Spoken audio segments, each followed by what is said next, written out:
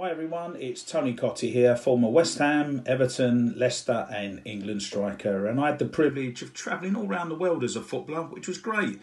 Got to go to lots of nice restaurants and try lots of nice food, but as much as it's nice to go around the world, you can't beat homegrown cooking, can you? You can't beat your local pub, which is why I like to go down the Drunken in Bicknacre in Essex to see Ben and the team, because they prepare such fantastic food, whether it's in the restaurant or for takeaways as well.